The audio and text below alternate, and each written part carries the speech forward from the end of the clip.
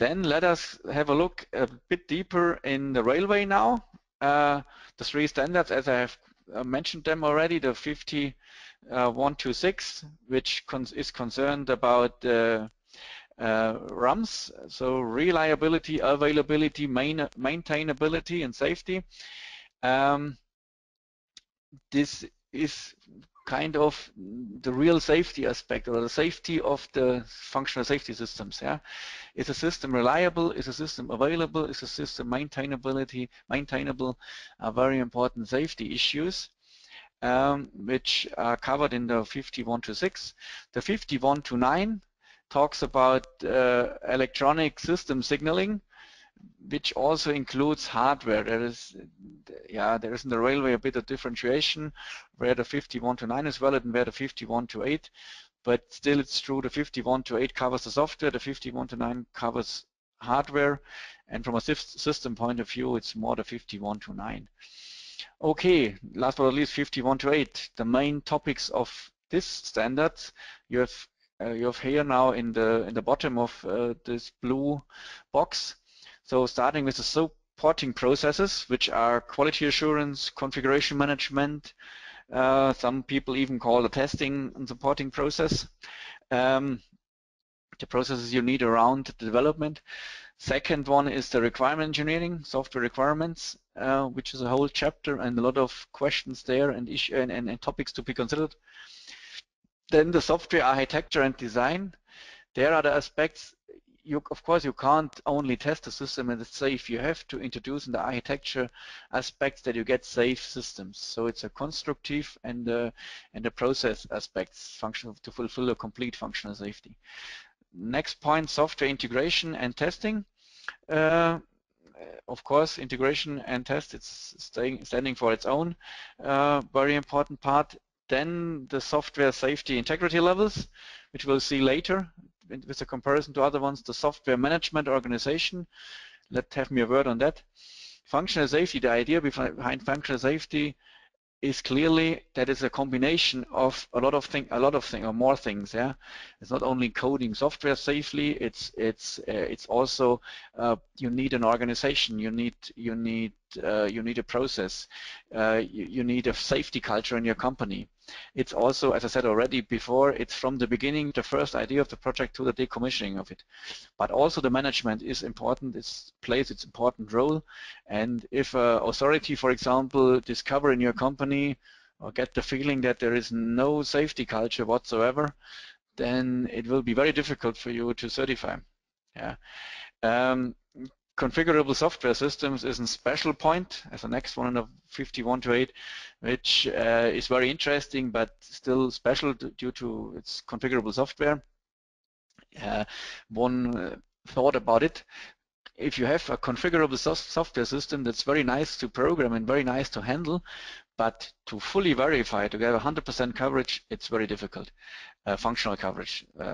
And software maintenance as the last point, which points already beyond the development process.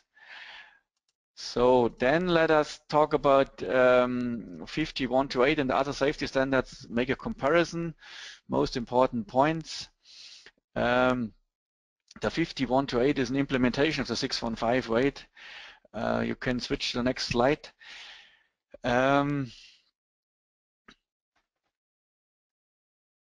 Yes, this is an implementation of 61508 considering, also the 50128, considering the special needs of a railway control and protection system.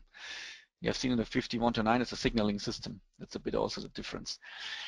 So then we have few similarities between all of them, more or less, as I'm looking from a bit of a higher point of view. 26262, 6158, 50128, and actually all of the safety standards are, as the name is already telling, focusing on safety hazards, meaning not on security. So so far we didn't have the issue of security as embedded systems. Even a rail system or an aeroplane or a car was until recently just a single system, and there was no communication with other systems. This is now, as all of you know, changing, and it will dramatically change in the next years. So we get all these aspects that people who want to hijack the system due to some reasons, for whatever reason they are, that they can do this now. And this is where the functional safety standards are not talking about. The functional safety standards, I think, have the thought about can the system hurt any people? Yeah, can it hurt people, especially persons as human beings? And the security is not part of it.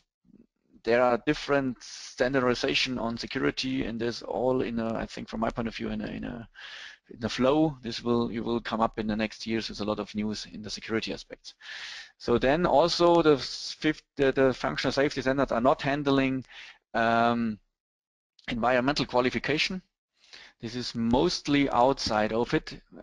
Even so, 61508 covers a little bit from my point of view. But in essence, this is not part of the functional safety. This is different norms and standards for the things like extreme temperature, which water, which vibrations you have to, the hardware has to fulfill. It's the hardware qualification, if you like, yeah, from an environmental condition point of view. So as we have now some similarities, now we come to, from my point of view, a bit of a difference between the standards.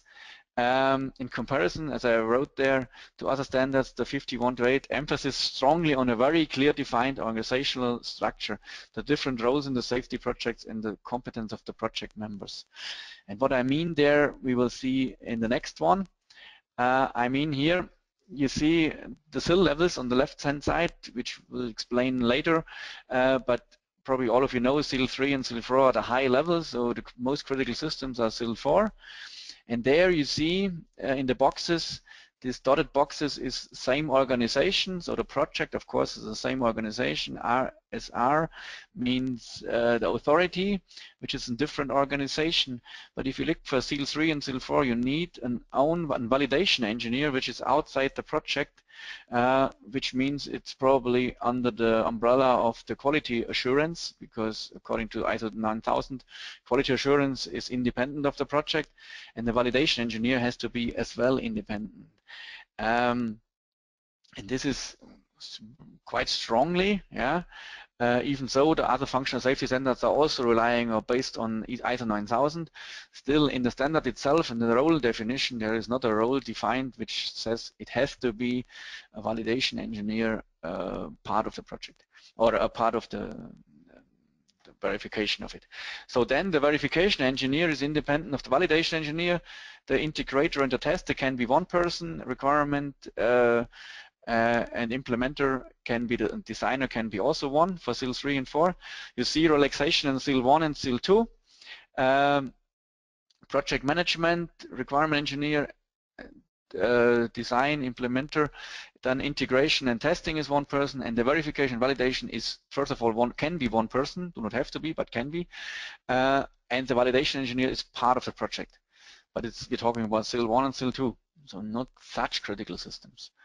Still, to remember, on the rail system, a lot of people can die, but we will see this in the SIL levels then. So rail system is very critical, so therefore this may be a reason why they have defined it like that. SIL 0, so the lowest critical level, you see a lot of relaxation there because you have only two different ones, but still you have different persons. Yeah, the implementer, so left-hand side of the V model and the right-hand side, the verification are still spread into different persons, and that's for SIL 0. This is not really required to this extent in others, at least in the way they are living it in the industry, and that's also very important to understand.